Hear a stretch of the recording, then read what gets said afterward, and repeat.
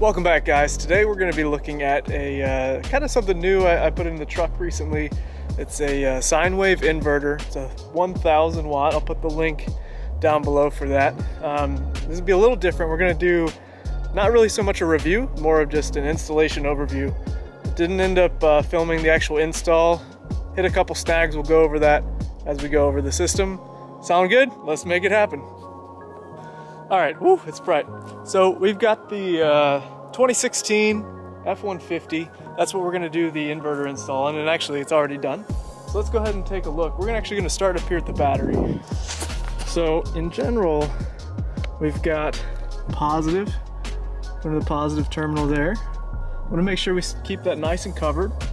We've got some split loom, which is, you know, just that plastic black stuff you'll see it everywhere. You can put the wire inside of it. And then we've got that wrapped in some tape. This is like loom tape. I'm not sure what it's actually called, but it's to help it prevent from like dirt ingress and all kinds of stuff like that.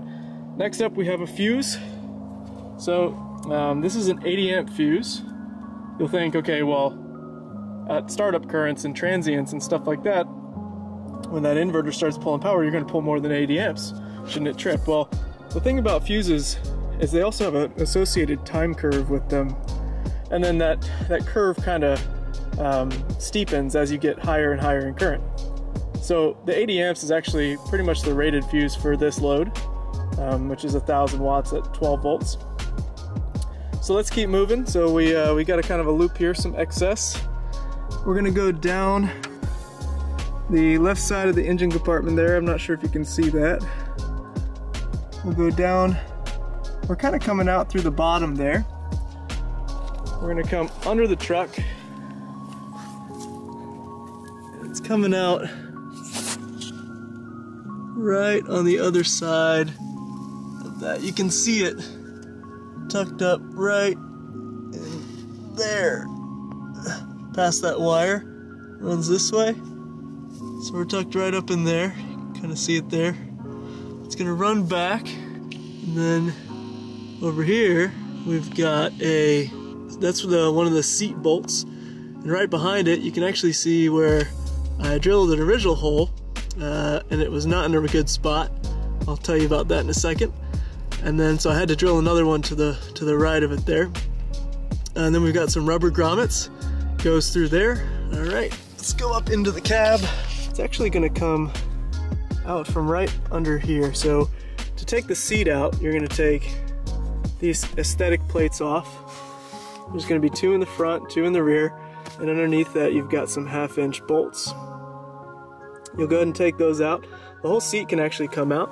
Be careful though, you've got some wiring harnesses here. You don't want to pull those out.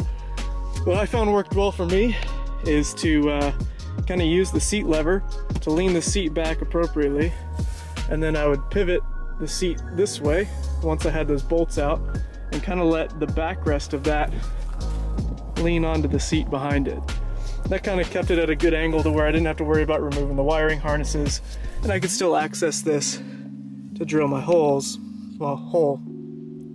So you can see we've got some more of that split housing there.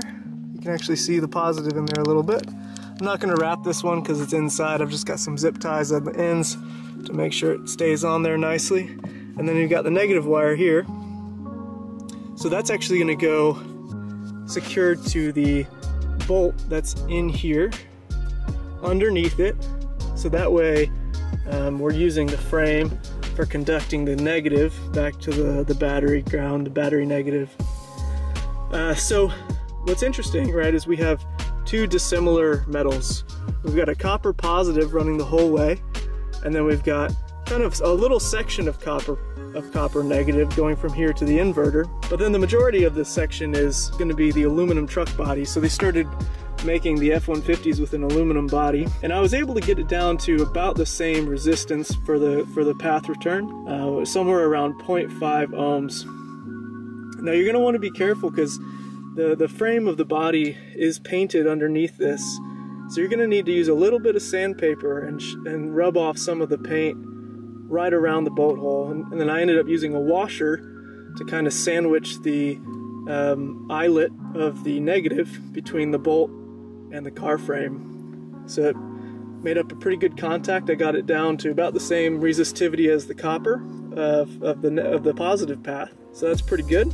And then we're gonna run back under the seat there. And you can see the inverter, so we've got the cable. There's this little flap here, which is nice. You can kind of tuck it under there. It's gonna run back, and then that's where we're terminating. So let's go back over to this side. So there's the inverter, and I actually don't have it secured down yet, so I can go and pull it out for you. This is the GoPower inverter, I think. I'll leave a link down in the description so you guys can pick one up too. So this is the, we got two outlets. There's a power button down here, some status LEDs, you know, USB. It actually has a remote power on button you could wire to your dash, but I don't really need that in this case.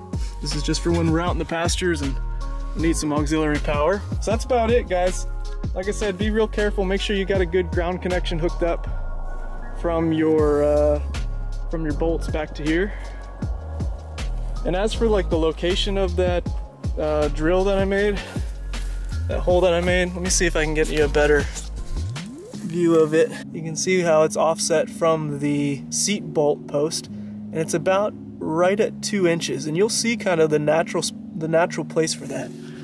Once you get this cover off, it really sits pretty much right here at this corner, and you want to be careful. Originally I drilled the hole right around here, thinking that there was kind of a recess in the bottom of this plate that secures the seat rail down to the body, but there actually really isn't enough of a recess. But if you get over here in this corner, you can see those wires are nice and free. They're not rubbing on anything. We've got the extra protection on there just in case anyway. And guys, that about wraps it up. Appreciate you taking the time. If you enjoyed the video, go ahead and give a like and a subscribe. It really helps us out. We'll get some more things like this out there for you. And hopefully in the future here, I'll actually have a full install video of our next projects instead of just reviewing kind of what we already did. Until then, we'll see you guys next time. And there's a horse. Have a good one.